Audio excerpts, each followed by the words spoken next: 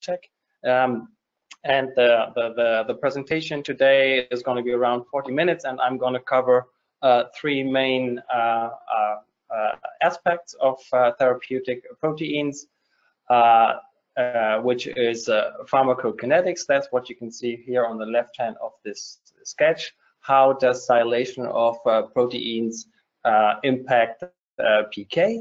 Then I'm going to talk about the challenges that these molecules pose when we want to analyze them, especially for sialylation.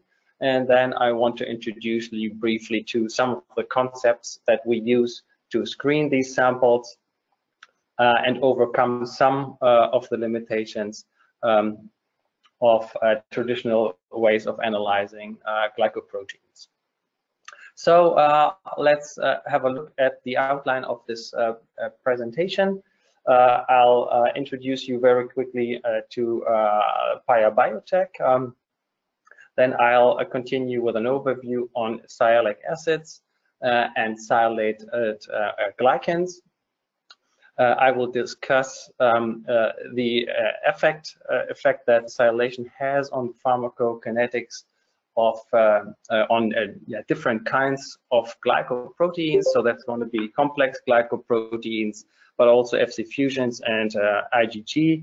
And I'll show you data from rather recent papers, so that you have like a really nice update on the current knowledge in this field.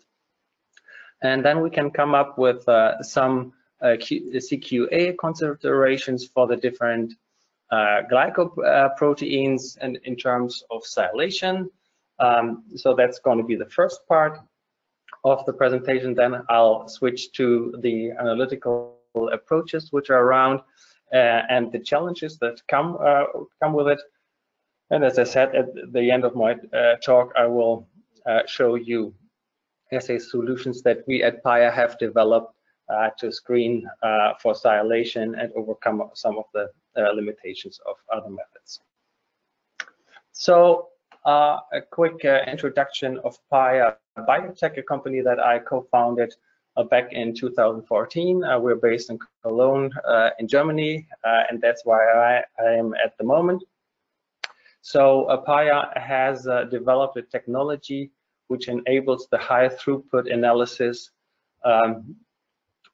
using no-wash bead-based assays.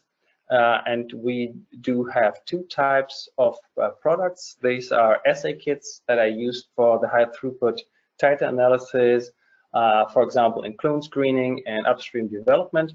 And the other product is assay kits to do high throughput glycan screening.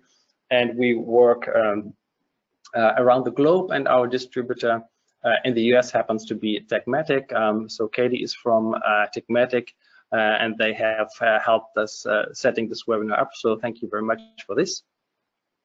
And we're now getting into the topic, and this is sialic acids and sialylated glycans.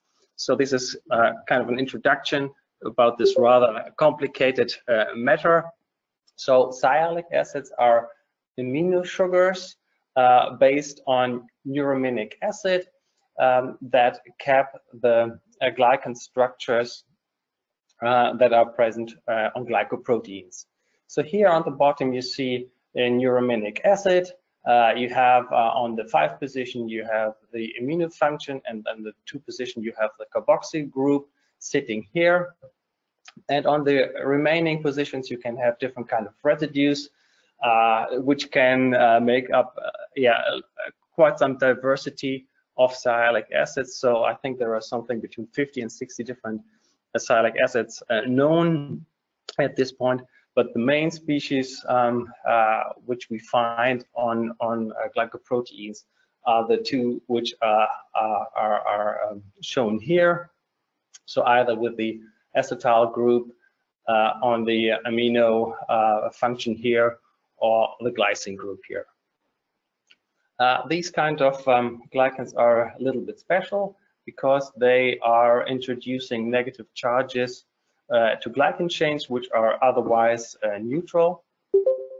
And these sialic acids can reside either on so-called N-glycans or on O-glycans. And as you will see on the next slides, these N and O-glycans can be quite different. So let's have a look first on sialylated N-glycans. So there is a consensus sequence for the glycoside in proteins, which you can see here. So it's easy to predict glycosylation if you know the sequence of your protein. That's not the case for O-glycans, unfortunately. The N-glycans have a common core motif, which is containing these 3 mannose units here, which are attached to these 2 glucanacs here, and typically you also have a core fucosylation here on this glucanac structure. So these glycans, especially the highly sialylated glycans, can be very complex glycans with bi-, tri-, or tetra-antennary structures. So they're branching. Often they have only 2 branches, but they can have 3 or even 4. The sialic acid is found at the end of the structures, and you can even find these kind of polysialic acid extensions and hybrid structures in which the branches look different. So that gives you a flavor of what kind of different structures you can find on glycans. And what matters worse is that complex glycoproteins can have several N-glycosides, which can be populated by these different glycans, whereas the Fc domain on Fc fusion proteins or on antibodies only has 1 glycoside with usually rather low degree of sialylation, which makes them rather easy to analyze. So if we're looking at the O-glycans, you can see right away on these structures here on the bottom that the glycan chains that you find on O-glycans are a lot shorter than N-glycans. There's no common core structures, but you have different kind of core structures in O-glycans. And you can also see that there's no mannose present in these O-glycans. As I already mentioned, there's no consensus sequence missing. So one usually don't know exactly if and how much O-glycosylation there is, or it's difficult to find out. O-glycans usually are less common than N-glycans, but they still can have, there can still be potentially several glycosides in complex glycoproteins, and I'll show you a couple of examples later in this presentation where this is important. So there are no glycosides for O-glycans in Fc domains, so it's rather easy to analyze Fc domains. So if we look at what kind of factors influence the sialylation on glycoproteins, there are several factors that one has to mention. The first one is the expression system, which, for example, determines the linkage with which the sialic acid is linked to the galactose residue. So here on the bottom, you see 2 typical structures.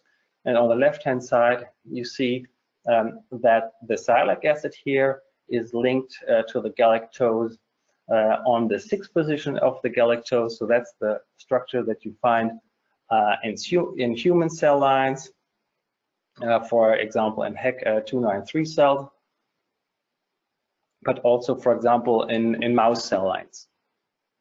The linkage that you find in CHO cell lines is the 2,3 linked sialic acid.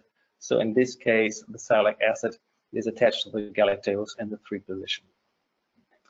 So that's the first factor that kind of determines or influences the sialylation of proteins. The second one is the cell line or the clone, which means the genetic setup of the cell that produces the protein, which means also that it's possible to change or modify the degree of sialylation, for example, using genetic engineering. Another important factor that determines glycosylation and sialylation on the protein is the cell culture conditions. So that has a huge impact, and one quite often observes that towards the end of cell cultures, the degree of sialylation, for example, drops. And this, for example, could be due to degradation, extracellular degradation in the late days of cell culture, and also be due to a lack of galactosylated glycan precursors, which then usually would be afterwards capped with sialic acid. So let's leave this at that with the introduction to sialic acid and sialylated glycans, and look at the importance that sialylation in particular has when it comes to pharmacokinetics. And here I want to start off with mentioning the main parameters that rule the PK of therapeutic proteins.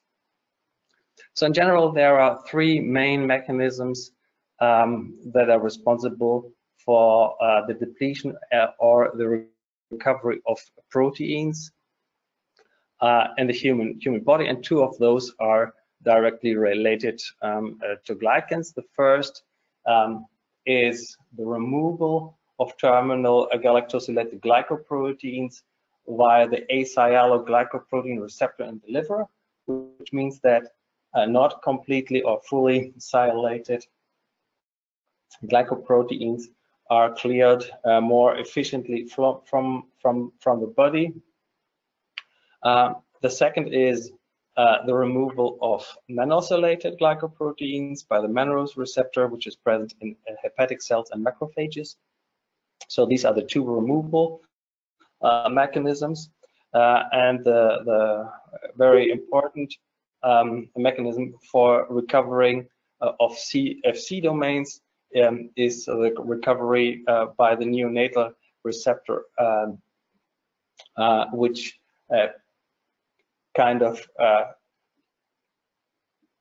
hinders the degradation in the lysosome and makes sure that FC containing proteins are kind of recycled into the bloodstream. So these are the three main parameters which are important here and play a very big role in pharmacokinetics. And if you look at the half-life of different classes of therapeutic proteins, then you will see that FC containing molecules have a much longer half-life than other molecules, and that the affinity to this FC receptor is really important. If you look at this graph here, you will see that in general antibodies have the highest half-life, and that high affinity to the FcRn is important. In general, the FC fusion proteins have a shorter half-life, but those who have a higher affinity to the receptor have an increased half-life. If you compare that to other proteins like EPO, for example, this is a rather long half-life. Those are somewhere around half of a day. So that means that it is possible to optimize pharmacokinetics by genetic engineering, and you can do this in two ways, either targeting or going for higher affinity of the Fc towards the neonatal receptor, or by improving the glycosylation, especially the sialylation of the product.